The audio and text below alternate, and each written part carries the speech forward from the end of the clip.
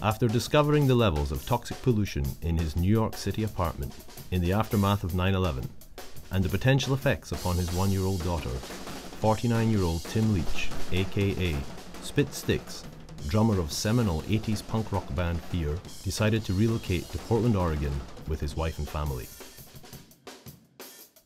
Leaving behind the dollars and lifestyle, complete with all the rock and roll trappings, they arrived in Portland only for Tim to learn of his older brother's diagnosis of brain cancer. Tim then travelled regularly to Los Angeles, sometimes with his daughter, for a year, caring for and nursing his brother until his death.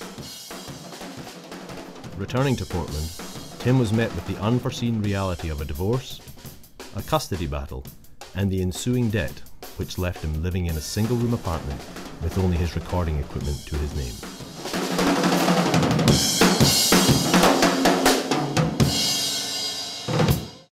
It was winter, there wasn't much work. I was shoveling snow here, doing firewood.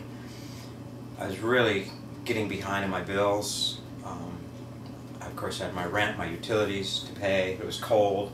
It's a very cold apartment, basement apartment, so it costs a lot to heat it. And I found myself selling pieces of gear that I didn't really want to sell, but I wasn't using. So that was a little hurtful. I was just eking by and trying to feed myself and my daughter, and that was getting rough.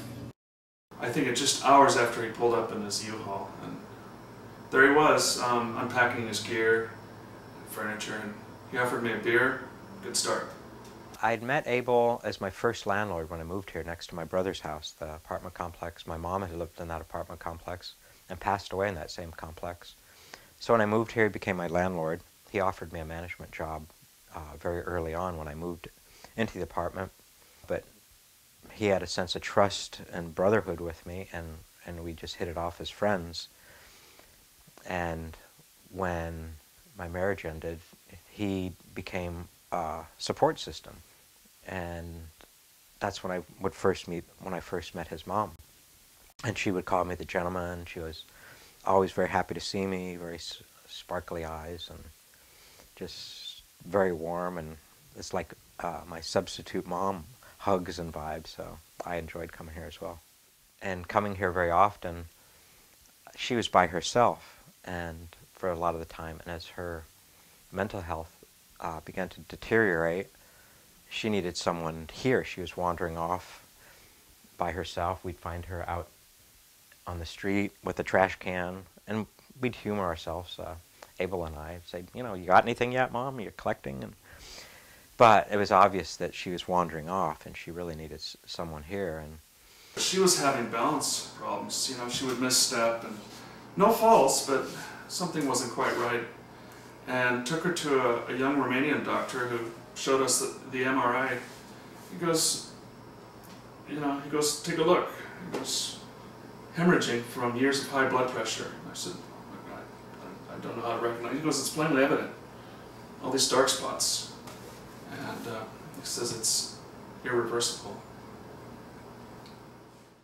I did not think Tim would be a caregiver. I did not think that this is how it would work out.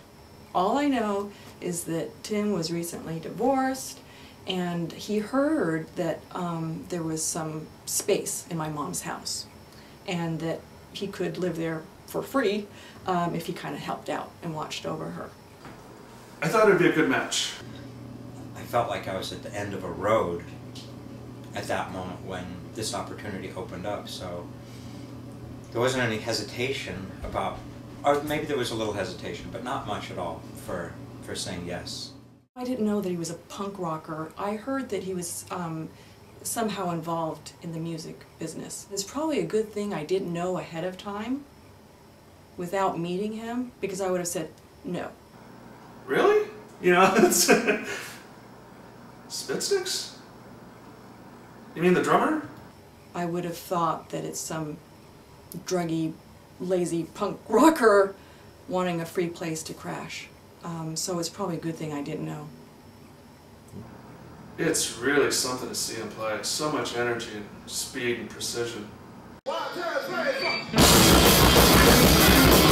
4.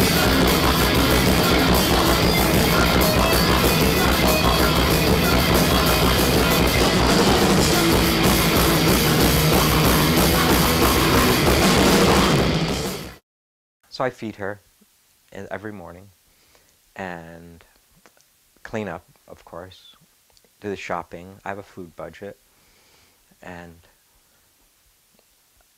feed her lunch. And if I'm not here, I prepare something, or one of her daughters is here 3 times a week during the day for a few hours, so she's able to feed her if I'm not. But I'm very concerned, as I would be for my own children, that they're fed right, and I feel that way about her, like she's like one of my own children.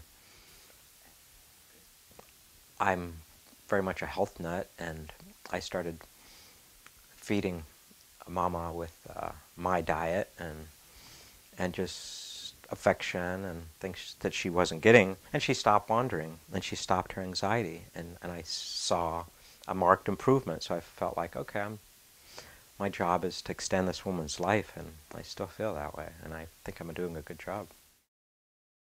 I didn't know that he would be cooking a gourmet breakfast, lunch, and dinner every day, and that he would only purchase fresh organic foods.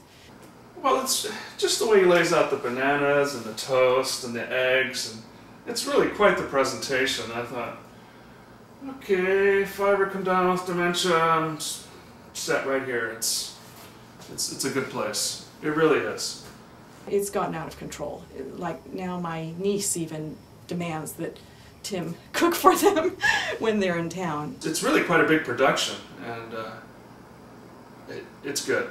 I didn't think nutrition could change someone's health in such a radical fashion, but I see the evidence.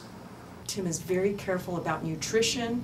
He studies nutrition, he understands it, and he knows about it. And so my mom takes nothing, no medications, no pills, nothing. She eats his food, and that's it. She's more attentive. There's more singing.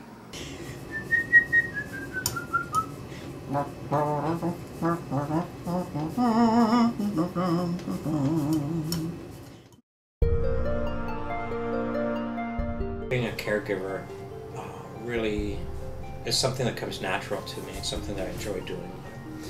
Running a household is something that I've done in the past, and I enjoy that.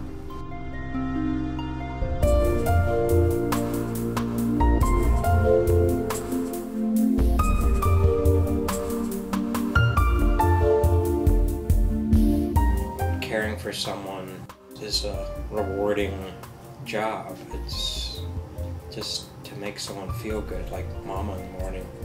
If she's depressed or confused, a hug, a squeeze, rub of the back, some positive words.